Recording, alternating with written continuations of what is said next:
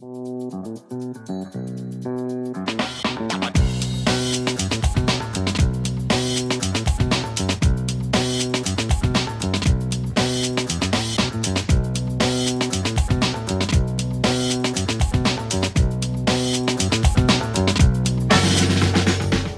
my name is Ben Cherry and I'm here to talk to you about personal projects.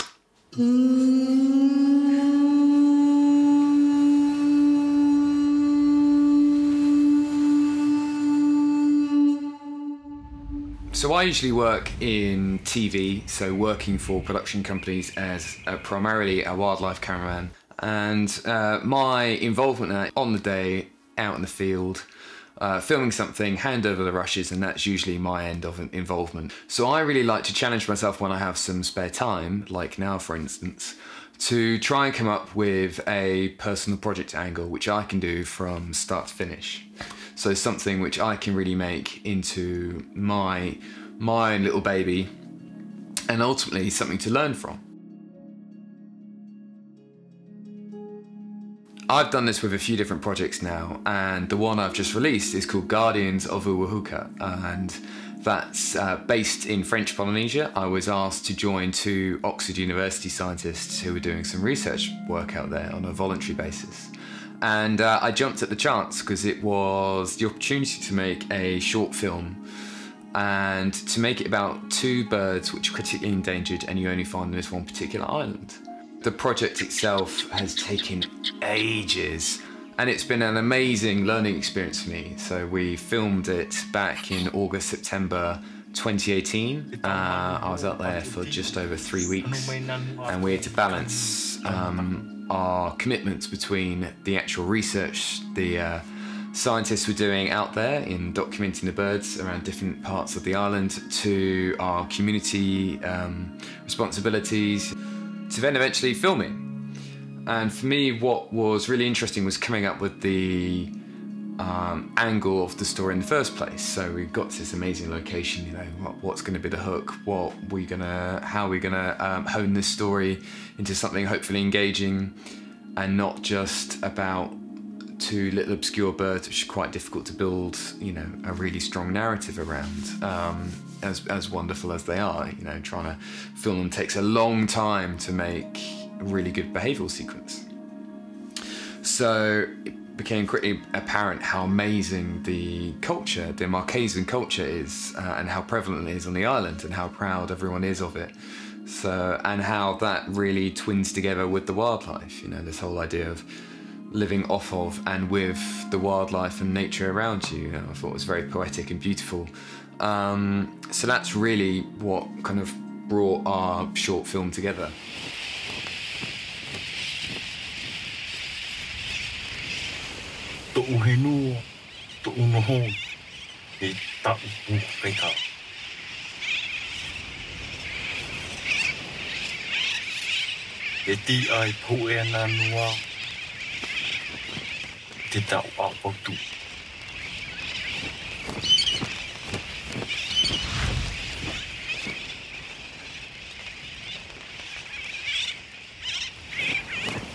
Uhana, paruru tu hinu.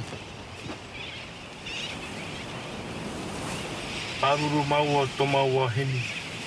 Tomato naturo. And to make it, you know, slightly more difficult for myself, we decided to use the local language of Marquesan to be the language which is spoken in the film. So I wrote a script in English with my colleagues, and then we got that translated to French, and then Tahuna, our character, then read this out in Marquesan. So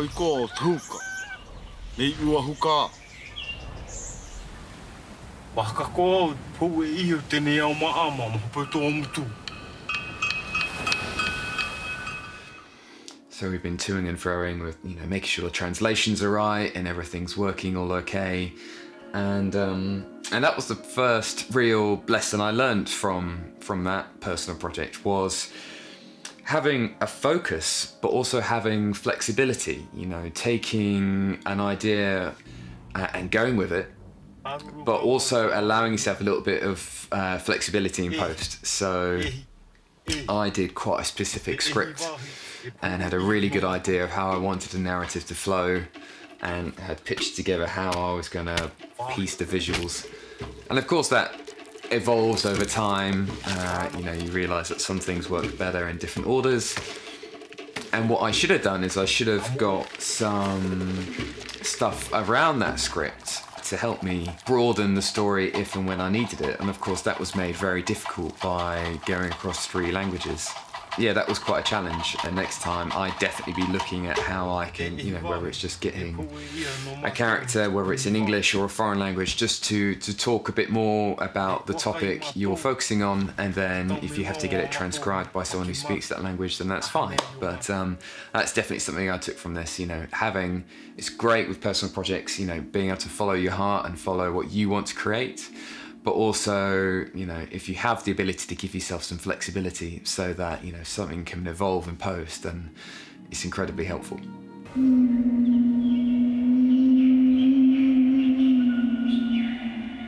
Tomato hakakai. A ipatu I hiri.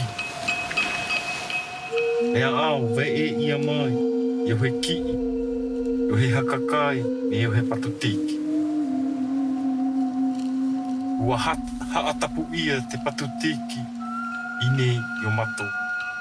Personal projects don't have to be fancy, remote, exotic, really pushing boundaries. They can be really simple and local and homely, and, you know, back to basics. And I'm doing a few things around where I am at the moment locally, just for fun, you know, keeping it light-hearted and keeping it simple, and just enjoying doing some shooting for me where I can and when possible with the kit I have with me. But for me, most of my stuff is kind of documentary orientated or nature orientated, so I need to keep my equipment as light as possible. So I often use hybrid cameras. So this is where the likes of the Panasonic S1H are just awesome. If I'm using the camera handheld, I might decide to just use the EVF, which is amazing on this camera, and I could still be recording to the Atomos, or I can be recording internally.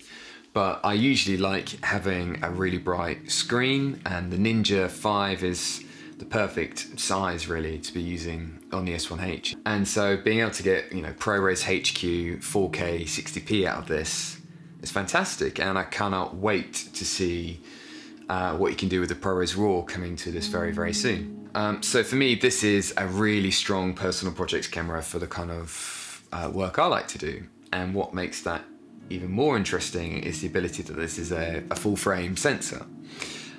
So being able to swap between full frame Super 35 is great for me. You know, I really like using wide angle lenses on full frame sensors, so like the 24 or other lenses I've got, like an 18, a 21mm, using those actually at their native focal lengths, as it were. So then, you know, my big wide establishers are big wide establishers, not, you know, slightly cropped in if I was using the Super 35 variant on them. So I really like that.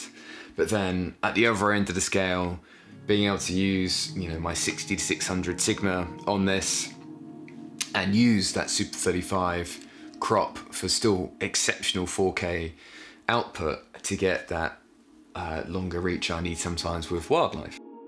One of the main things for me which I've learned from these projects is the importance of workflow. So being able to have the Atomos SSD downloaded onto 2 portable bus-powered SSDs with large capacities for speedy convenience, so that in the field those can be downloaded straight away. Then make sure from those SSDs it's downloaded onto higher capacity hard drives, which again would be duplicated, and then ultimately would be the hard drives I'd then probably run the edit from.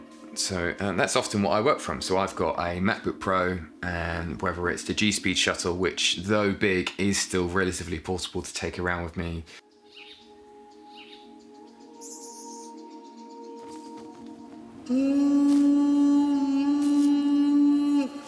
And even though on the Guardians of Uwahuka I could have used a regular GH5, which does have really good IBIS, I opted for the GH5S just to have that slightly better higher ISO performance, which was helpful in some circumstances. But in hindsight, I definitely missed having that IBIS in camera, which could have been really helpful. But as well as that, I definitely put more time aside for picking up more audio recordings, whether that's via an external mic system or getting a better onboard mic on the camera and just making sure I'm recording more scratch audio.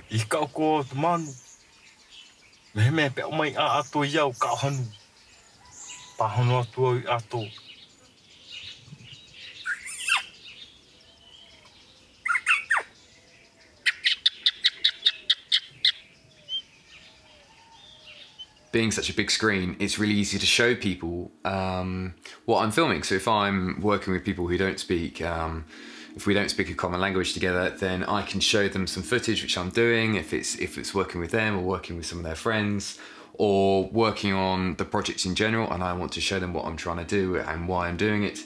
Then having a screen like this, which I could just quickly show them on the back here what's going on, you know, with a LUT dropped on it, so then it looks really nice. It usually really helps to win them over to helping me with whatever I'm trying to film. So I find that incredibly helpful and really nice little side benefit to using a screen like this when I'm traveling around the place. So for a relatively small add-on, the Ninja 5 with this particular combo offers huge benefits, which I will always be using on projects like this.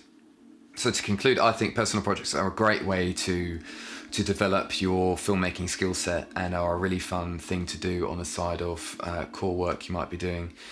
So yeah, think up a concept. It doesn't have to be exotic, it doesn't have to be remote, it can be really simple and local, but something which is allowing you to learn something and challenge yourself one way or another. I think it's a great way to learn, and I'm looking forward to jumping into my next project.